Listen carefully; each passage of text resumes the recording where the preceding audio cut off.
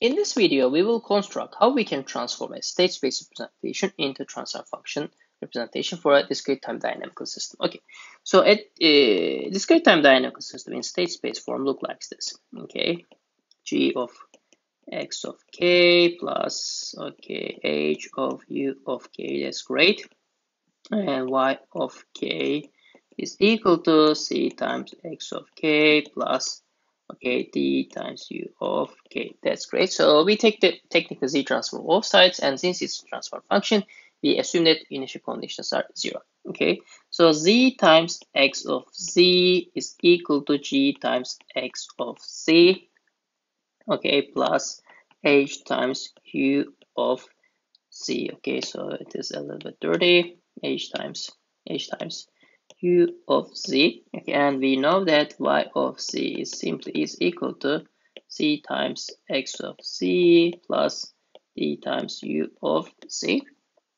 Okay, so z times I minus g x of z, is equal to h times u of z. That's great. And x of z is equal to zi minus g. No, zi minus g. That's great. Okay, so let's make it cleaner. Okay, so zi minus g inverse x of z, not x of z. Okay, so let's change it again. Okay, h times u of z.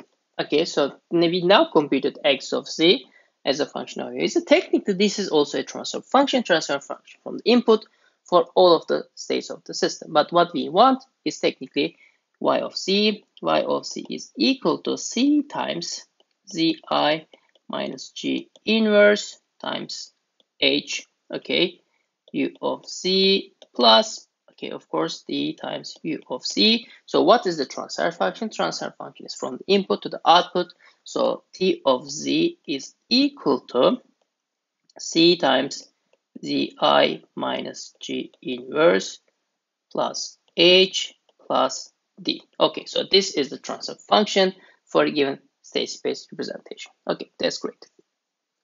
Okay, so let's solve some examples and try to figure out what we can obtain or what we can interfere about the different kind of systems with same transfer functions and so on.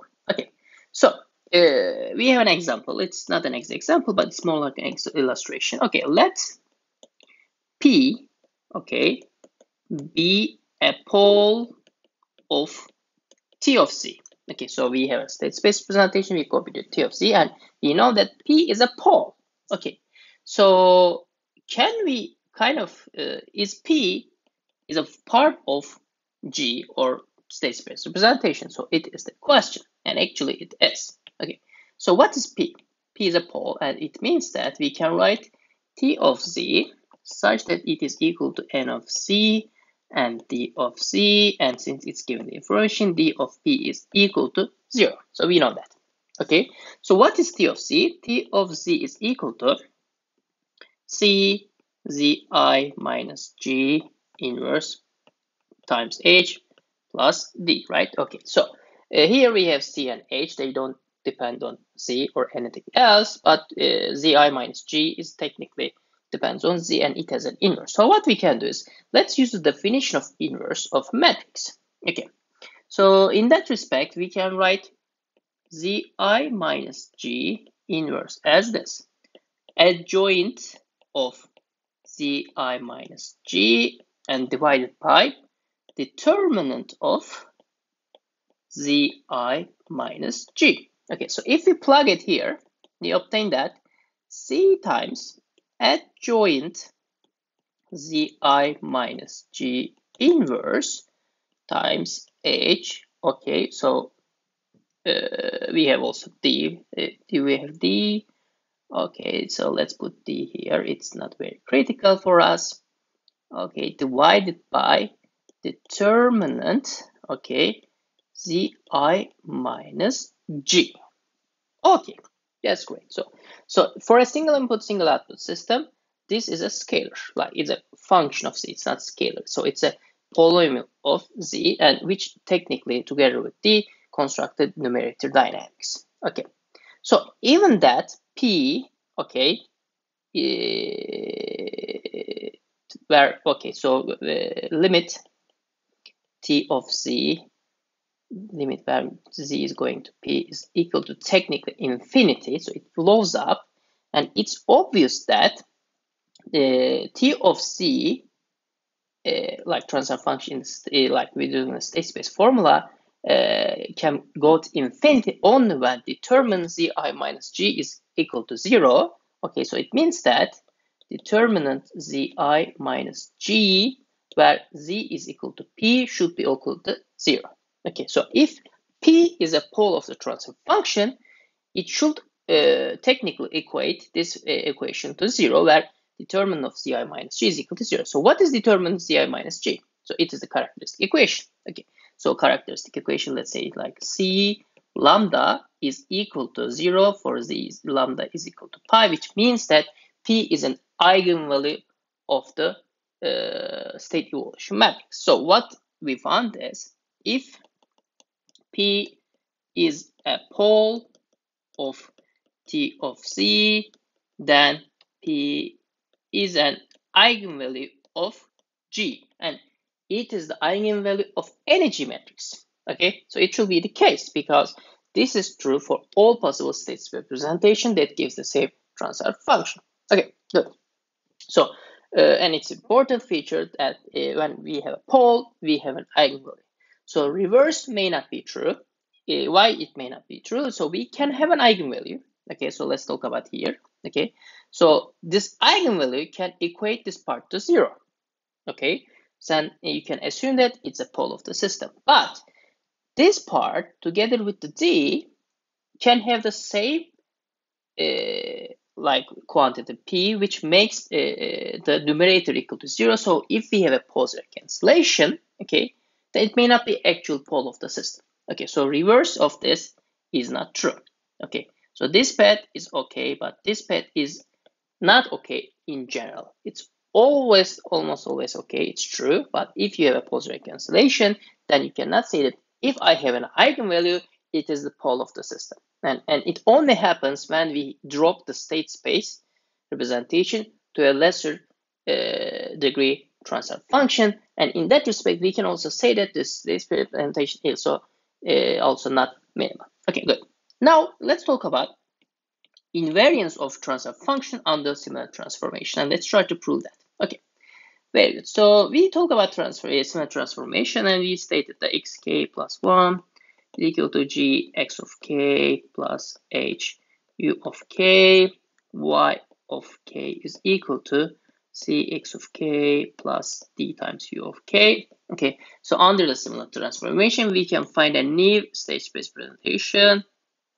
Okay, g hat of x of k plus h hat of u of k, and this is y of k, which is equal to c hat of x of k plus d of u of k, because we know that d doesn't change under similar transformation. Okay, so we are given that g hat is equal to p times g p inverse. Okay, that's great. H hat is equal to p times h. Okay, so c hat is equal to c times p inverse, and d is equal to d, of course. Okay, so, and let's try to find the transfer function of x hat, and let's figure out if it's same with the original state space representation. Okay, that's good. Okay, so what is t hat of c? T hat of c, if we follow the formula that we already tried, we can see that it is equal to c hat, okay, zi minus g hat inverse h hat plus d. Okay, as you can see, plus d is same, it's not different, so I can just ignore the plus d for now. Okay, so we will add a plus d at the end. Okay, and it is equal to, so what is c? Okay, that's great. C is equal to c times p inverse. Okay, and this is equal to zi minus p times g p inverse. Okay, we have double inverse p times h. Okay, that's great. We ignore the d for now. Okay, so let's rearrange the inside. C times p inverse. Okay, so p Zi minus G P inverse. We did the same trick in the previous video lecture, if you remember. Times P times H. That's great. Okay. So that's good. So if you remember, if you have an inverse outside and you have two matrices, they're all invertible. We know that P is also invertible. What you do is you can flip everything and take the inverses. And in that respect, we can easily see that C times P inverse. So P inverse will be here. We take the inverse. So it will be equal to P. That's great. So it will be Zi minus G inverse times P will be there. P inverse times P times H. It's obviously equal to C times Zi minus G inverse times H. And now we can put T because we ignored that. And as you can see, this is equal to DZ. So the take-home message is, and it was obvious at the beginning, under similar transformations, you don't change the transfer function. Okay, so similar transformation is technically finding a new state space representation with a new state definition for the same system. So transfer function is changing, so it means that stability, like transient performance, in which event under zero initial conditions, steady state performance, everything same for the system. We are just changing the state definition. We may doing this for computational purposes, for practical purposes, or just for like teaching purposes.